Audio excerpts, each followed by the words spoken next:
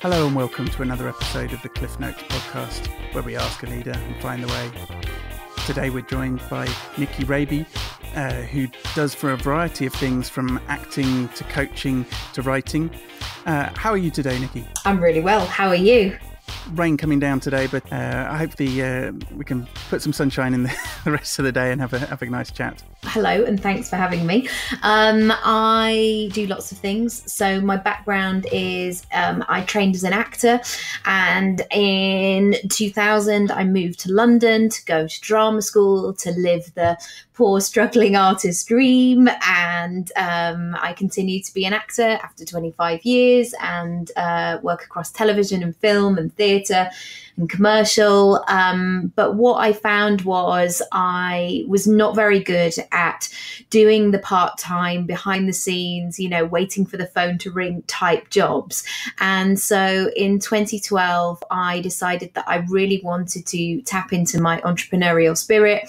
And I went on a bizarre, it wasn't that bizarre, but it was bizarre for me, on this weekend course of how to become a life coach. And I wasn't expecting to get anything from it. I certainly wasn't looking to build a career from it. But by Saturday morning lunchtime, I was like, I'm in. This is great. This is something that I could totally do. So since then, I've been able to really build this portfolio career where the acting is still very prevalent, but I also have a coaching business where I work with personal brands, freelancers, creatives, small businesses. And from that has stemmed writing and speaking gigs. And I now have a podcast as well. Indeed, I've been tuning in and finding out some good advice from your guests. So it's nice to have a professional on too. Thank you. And what a main engagement might be looking like for you now?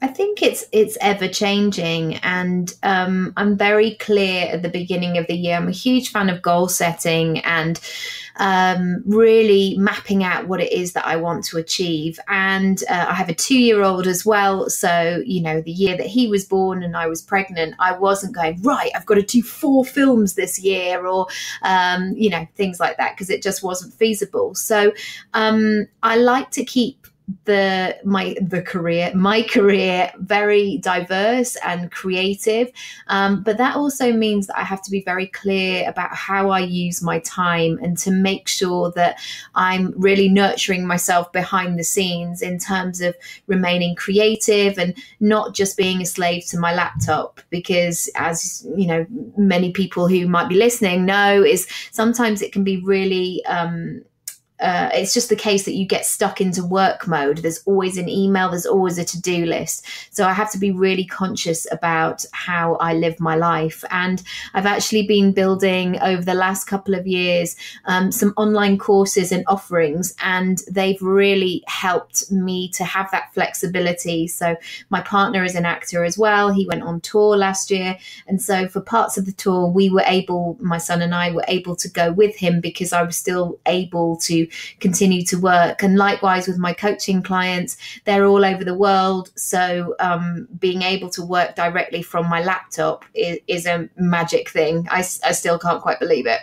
That sounds great. It's some added flexibility for you, but also must be allows the flexibility for these executives or people who've moved out to work on their own, some flexibility into their time for how they can engage with you and take on their learning. Yes, absolutely. And I think that more and more so, as I know often it's a stigma attached to women, but we're all juggling, men, women, old, young. We've all got life circumstances that we need to add into the mix and want to add into the mix as well. And I think if we can shake up this traditional way of working of like the only way you can do it is between the hours of 9 to 5, I really disagree. I feel like there are different ways that you can run a business and run it really successfully as well. No, I agree.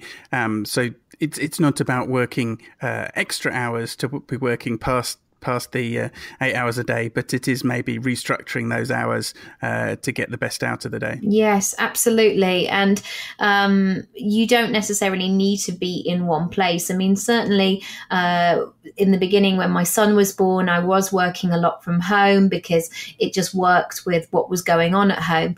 But at the beginning, or at the end of last year, actually, 2017, I made the decision to have a membership in a very lovely place in central London. And that's been really great as well, because working in a environment which is full of creative people, you know, movers and shakers, that's been really good for my momentum as well. And it makes my clients show up in a different way, having that environment where they feel looked after, where it feels luxurious, it feels high end. Because there have been times over the years where I've done coaching sessions and, you know, because I'm generally a nice person and, you know, oh, lovely Nicky, oh, she's nice.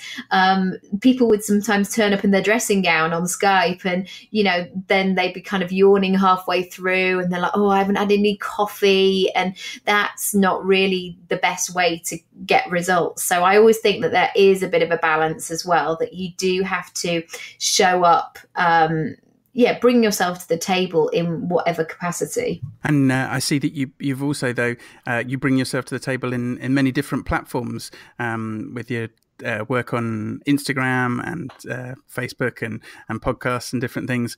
How have you found the work on different mediums online? I have a bit of a love-hate relationship with some of them, and I've really found that you don't have to be on all of them all of the time, and actually they work in very different ways.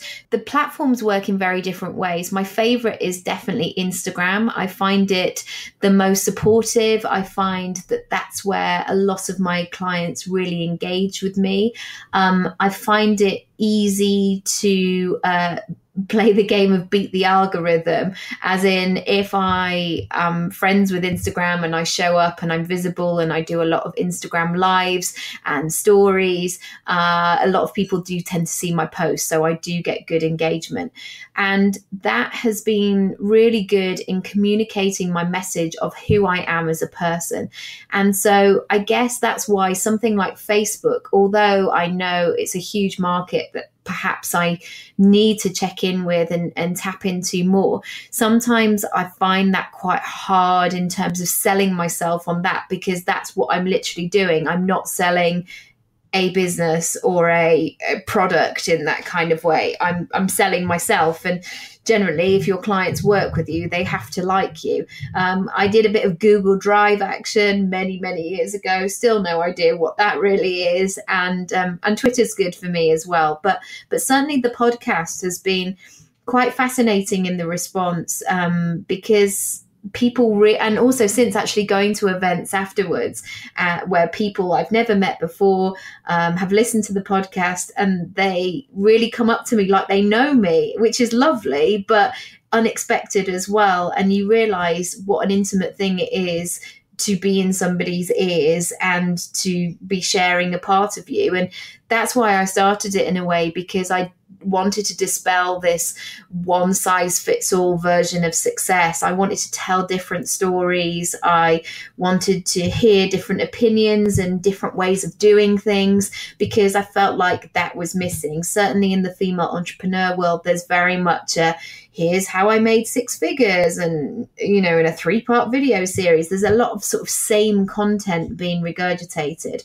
So, I've absolutely loved creating the podcast, and it continues to grow. And it's a fantastic marketing tool as well for my coaching clients, because they know that they're going to be safe. They know that they're going to be well looked after. They know what to expect. They maybe know a little bit about my background. They know I'm not going to judge them. So it's been great in that capacity as well. I've not ventured into Instagram stories. Could you maybe just explain what's the difference between stories as opposed to just a normal photograph post that obviously a lot of people know Instagram as. Yeah, on Instagram, you have the series of squares that you can share pictures and with a caption. But with something like Instagram Stories, it's an option that shows much more of a behind the scenes version of your life. So there are a series of 15-second clips, so you can make as many or as few as you want, and that's quite nice. You know, you can pan across a room of somewhere that you are, but you can also share photos on there as well, and people can watch little films of your life, as it were, if they're so inclined to do so. But the Insta Live option is something that has been really great for me because it's a way of engaging with my audience. With Instagram Stories, you're simply putting out and creating the content, whereas Insta Live, and this is another thing that I've certainly learned, is that tell people in advance when you're going to go online, because it's lovely when people say, oh, I got my husband to put the kids to bed tonight so I could join you. And one thing that's really worked for me is doing some kind of theme. So I've got one that I'm running tomorrow morning, which won't be tomorrow morning as you're listening to this, but come and follow me. I'm doing them all the time, which is one about how to find your ideal clients, or sometimes I'll do things about how to negotiate, or I'll do one at the beginning of the month of how to map out your month ahead. And it's really nice for building community, and also people getting to know you again, which is great for client generation,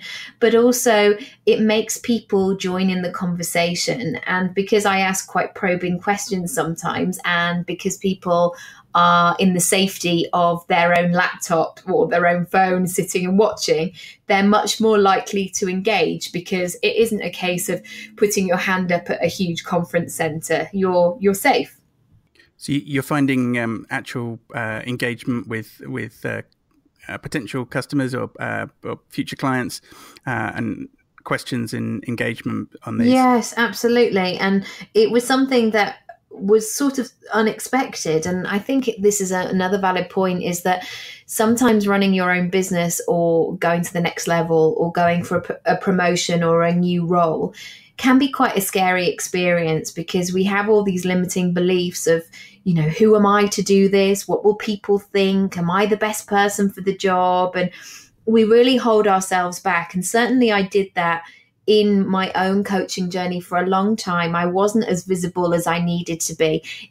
I wouldn't say that I was lazy, because I was working very hard, but I wasn't necessarily focusing on the right things. And I think that's really key in terms of your industry, whatever that might be, is focus on the things that is really going to help people connect with you.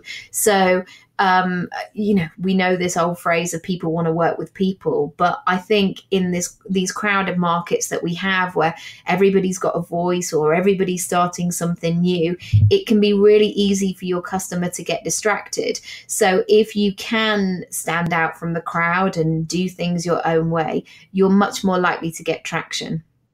Join you and learn a bit more about that. Definitely sounds like it's been working for you. Therefore, just to then bring us back to the coaching and calls and things that you do professionally, what's a sort of client look like for you? And again, I think this is important just to start off with, is that the coaching client that I have now was different to how it began. So I began by coaching a lot of actors and creatives, because I knew that industry very well, and I had been an agent for 5 years as my out of work acting job. So I kind of stayed in that arena for a long time. But now the people that I get are creatives, freelancers, small businesses, personal brands, people who want to shake things up and not necessarily live by other people's rules or expectations. Some of them have children, some of them have worked in the corporate environment and they want to start up their own business, or perhaps they've worked in a corporate environment and they want to take those skills and create something brand new that is going to fit much more so with this age and stage of their life. Maybe they're looking after, I don't know, an elderly parent, or they've got young children, or maybe they want to be location independent. There's all kinds of reasons, but what people come to me for is strategy. Well, firstly, clarity, I would say, of usually it starts with, I've got this idea that has been floating around in my head for a little while. And what I do then with them is help them to get really clear on what that idea looks like. Because the more clarity that you can get with whatever it is that you're doing, the quicker that process is then going to be for you. Because especially if you're squeezed on time or money or energy, you know, if you're running it as a side hustle at the end of the day after a busy working week, you really need to make sure that you're focusing on the right things. And sometimes we don't know what those things are because there isn't necessarily a rule book for your industry or the way that you should do things. It's not a case of saying, well, you know, I want to be a doctor, and so therefore I must do my 7 years or however long it is medical training. It's much more so about what is the design of your business that you want to create. Also, as well, I help people to monetize things quite early on, because a lot of, especially creative people as well, they kind of have this imposter syndrome where they feel like they still have to dip their toe in for a long time or not charge for things. So I really help people to make it work for them as a business. I also help people to create passive income, which has been really useful for me. As I mentioned, selling courses, that's been great. I sold 2 of my books when I was in labor, which is the best PR stunt ever. But it was a real example, not that my partner was going, right, cough up, you know, need to pay for the taxi. But bizarrely, that's what it did do. And I really found that power of, you know, I'm doing something completely different here, but yet I'm still able to continue and run my business, and I have systems to support that. So often it is a combination of how you can put all of those things together, because I know sometimes my clients will have that moment of, oh gosh, today's the day where I have to write my about page. And what I'm able to do is to help and pull out those very important bits about themselves that maybe they don't feel is that important, and to create something that is really eye-catching and connects with their audience. So I have a course called Business Goals where I take people through 16 modules, and it really gives you that step-by-step of like, how are you going to make money? What services and products do you want to create? What's on your yes list? What's on your no list? What's your focus for the next 6 months? So really helping people to simplify it as well, because suddenly I know, and I know this myself, when we get overwhelmed, we can very easily overcomplicate things. So it's all about simplicity for me. If you came and you've gone out on your own, or you're looking to come into consulting, you might offer people advice on presenting themselves, but equally, if they've realised they don't have the support of departments of staff, they've now got to manage everything themselves. You might help them get that sort of a mass of different hats you have to put on in order to. Yeah, is that absolutely. Sort of and to know how to move between those hats as well. And again, I think this is an important thing, is that a lot of people say, oh, it's okay, I can do all of the things. I'm a really hard worker. I'll get the job done. Yeah, what it takes to be able to do the work that you want to do, especially if you're helping people personally, you need to make sure that you can fully show up for those people as well. So also there may be elements of when to delegate, or when to drop certain things, or when to increase your prices, all of this stuff that we don't really know when the moment is happening, because we're not waiting for that person to say, would you like to come through and, you know, discuss in your appraisal. You are doing all of the things for yourself. Okay. And you mentioned another term just before as well that people might not be familiar with, of passive income. Maybe you could just cover what is passive income? Is it just for people or businesses, or what? Yeah, passive income sometimes can be a bit of a sleazy phrase because it can be used in a disingenuous way, I guess. For me, passive income in its simplicity is to create something, as in a product or a course or a book or an audio, all of which are very useful to my customer or my audience. And I create it once and then it sells itself. So this is not to say that every morning I wake up and I go, oh, great, 50 courses sold, I'll just go to sleep for the rest of the day. By no means. Of course, there are working hours that I have that are not chargeable in the way that I'm not working with a client directly. I'm still marketing myself. But one thing that I found is that I have about, 15 different revenue streams. And that has been really great for me because sometimes my clients are at different kind of stages. So there may be people that are literally just starting out and they need a course that they're going to be doing because they're just sort of playing around with the idea. And then it goes all the way up to people who go, no, I need you one-on-one for 3 months and I need to do this. And now is my time. So passive income has been great in a way that it offers a lower cost product to my customer. However, I know that passive income is not always lower cost. This is just in my circumstance. And also it allows people to be able to learn and take one of my courses on their terms and around their circumstances. And this is often something that I'll say to my clients is not everybody needs to work with you one-on-one. And often we believe that that is the case, that, I'm running my business, so I need to be there and I need to explain things to that person. And it may be the case where not everybody can afford you because your time is the only thing that you have to play with. So passive income for me has been that. Obviously, when I've created courses or products, it's taken me a long time to put that information out there and pull it all together and record it. But it's a lovely feeling also now to know that I've got the technology where things can crack on and sell themselves, as it were. Taking consulting with you, are they looking for improvements? And do you help them work out what's an improvement going to look like for them to see where they're going? I never offer a one size fits all solution in the way that I'm never welcoming them into my world saying, hi, I've got a perfect life. Would you like a perfect life too? Because for goodness sake, I just couldn't take myself seriously doing that in any shape or form. So for me, it's always been about how I manage expectations and how I can really connect with what my client wants. That is absolutely key. So I know there can be that assumption that everybody wants to have a multi-million-pound business. Not everybody does. Some people don't want that stress or they don't want that responsibility or whatever it might be.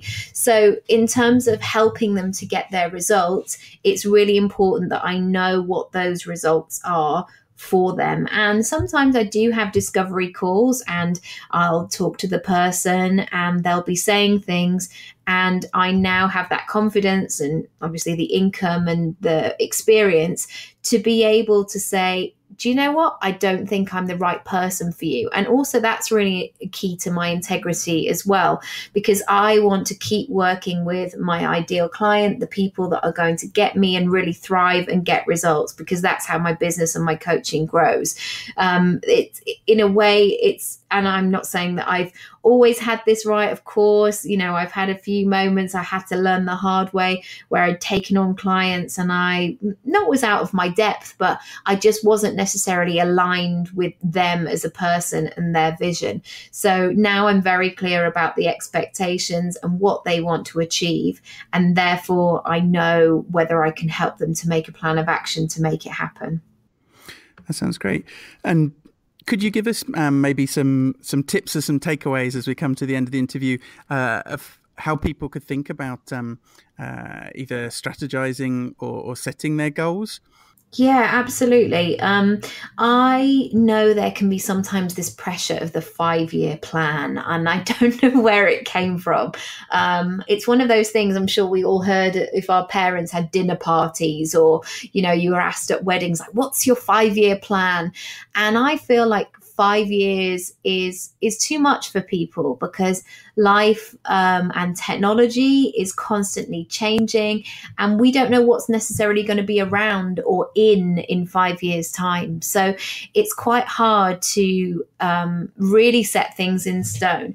However, what I would always say when it comes to goal setting and figuring things out is to really check in with what you want, because ultimately you're the common denominator in your life, and focusing on that and going, I know this sounds woo-woo, but going inside and really checking in with your values and what's important, and how do you want to spend your life, and what kind of, you can go into more detail. I have an exercise on my website where, what does your ideal day look like? There's lots of detail that you can do there. And if you work from a point of, how do I want to create my life and my work, that is much easier to navigate. And therefore, once you know what sort of scenario or environment you want to create, you'll therefore be able to say yes, or say, well, if I don't want to work Fridays, then Monday to Thursday, I've got to earn X so I can make it work. There's also a great coaching system called SMART that you can follow, which is specific, measurable, achievable, realistic, and time bound. So sometimes I will have clients that will say to me, I just want a successful business, or I just want to earn more money, or I just want to feel happier or feel like me, which are actually quite, and I totally get where they're coming from. Of course, I've said all of those phrases, but that's really hard to action, as in when you're sitting at your laptop on a drizzly Tuesday morning and going, I just want to feel more like me. You can't actually write that on a to-do list. So by using that SMART model, it really helps you to get specific. So say it was an exercise goal and you were saying, I just want to feel healthier in myself. Being specific and saying, right, that means going to the gym 3 times a week. Measurable, you'd be able to know at the end of the week whether you had achieved that or not. Achievable, realistic, making sure that that was possible. If you've just, I don't know, had a back surgery, you're probably not wanting to put a gym session in the day after. So you've got to make sure that you're working within your life circumstances, and also giving yourself a time-bound situation. So I know I have a lot of clients that sometimes think that they need 2 years to do something, or they need to have the perfect fortnight where they're free to completely focus on that idea or growing it. But you know what? Because we're all grown-ups, the likelihood is we don't have a spare fortnight willy-nilly available for us to find ourselves. So it's really about looking at the time that you have available and making it really work for you. And having time bound also keeps you accountable. I always do this with my clients and I push them, and I know I probably annoy them, but I'm always saying, when do you want to get this done by? What's your date on this? What's the deadline that you're giving to yourself? Because otherwise, because life is busy, we can all slip into, oh, I'll do it over the summer or in the new year, or at some point in the future. And when we do that, we don't necessarily become strategic with what we're doing. So, of course, sometimes life gets in the way and you need to move your timetable around or shuffle things up a little bit. That's absolutely fine. You can move these things, but certainly as a starting point, using that SMART model will really help you to focus and spend your time effectively. That sounds really good. Well, thank you for joining us here today. Do you have anything else you'd like to be able to tell the audience about? What's the sort of best place to come and see you, or if you'd like to tell us about any sort of specials or anything that you've got coming up? Yeah, of course. So you can come over to my website, which is nickyraby.com. And if you go to the coaching part on the main navigation, you can find out how you can work with me one-on-one. I do a variety of options. I offer a variety of options. So I have a pick my brain session. I have a strategy session, which is much more geared around small business and taking your business and your brand to the next level. I also then have a monthly intensive and a 3-month intensive. And usually in those packages, they are the packages that make people go, okay, I'm going to do it. I'm going to make the leap, or I'm going to shake things up, and I'm going to dedicate this time to be able to do that. And that's when I really get into the nitty-gritty work with people, because there's a lot of email support going back and forth, and you really feel like you're in cahoots with this person, actually, of feeling like, yeah, we're doing it, and I'm really helping you to do what it is that you want. Also, I have lots of online courses, so you can go and find out more about those. I have a business goals course, which again I mentioned earlier, and I also have a passive income course, which may be useful for people who are maybe just a bit, well, maybe looking to shake up their career a little bit and not necessarily just cash their time in for money. And also you can follow me across social media at Nicky Raby, NICKYRABY. And I'm always popping up there, especially on Instagram. And one thing that I would say as a final sort of pointer, I guess, is give yourself permission to change your thinking and to look outside of what has been told to you.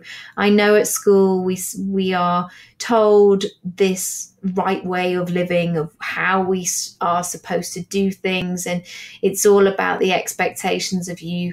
You do well in your exams, you go to and do your A-levels, you go to a good university, and then you get a good and steady job. However, if that's not working for you and you've got a little niggle of an idea, you don't necessarily have to do it in a bold way of going, right, that's it, I'm walking out and I'm never going to see these people again. But there are ways that you can dip your toe into other different areas of your life. And that's not to say that something is always going to be a business, but it may be something that just really lights you up and makes you feel good and makes you feel more like you. So if you do have those inner voices or those niggles, or just that sense that you should do something or shake things up, it's there for a reason. So don't ignore it. And you don't have to know the whole plan immediately. You don't have to know exactly what it's going to look like. If you just got a little seedling, go with that and reach out to people. If it's not me, find other coaches, or watch a YouTube TED talk, or listen to a podcast. There's so many people out there who get it as well and are more than willing to support you and encourage you and cheerlead you all the way. I've enjoyed speaking to you. I would thoroughly advise people to come and give you a call. Thank you very much for joining us today. It's been great having you on, and we'll look forward to speaking to you again soon. Thank you so much for having me. I really appreciate it. Thank you for joining us for another episode of the Cliff Notes podcast. I love to hear feedback, and if you'd like to get in contact with the guest or myself, you can message me on Twitter at Tristan Bailey or on holdingbay.co.uk/podcast. As always, please like, share and subscribe to this show on iTunes, and see you next time, where we can see how people are using digital technologies to move manufacturing forward.